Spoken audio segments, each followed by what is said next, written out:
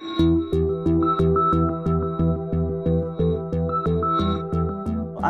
work on create self-learning algorithms that can be used for creating very precise localized weather forecasts that have industrial applications.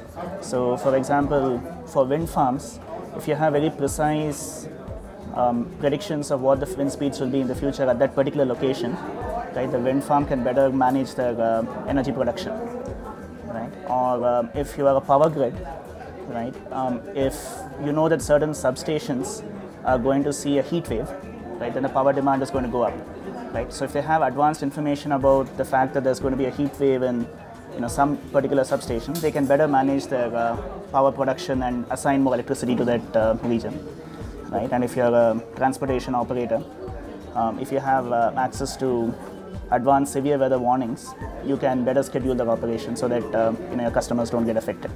So I work on creating very highly localized, very precise weather forecasting models at thousands and thousands of locations. So I started working way back in like 2005 on this, and then I started realizing that to create a weather forecasting model can take months or years, right? And that's where I saw the gap was. If you manage to create a very accurate model, it's very useful, but you cannot scale it up, right, to a lot of locations.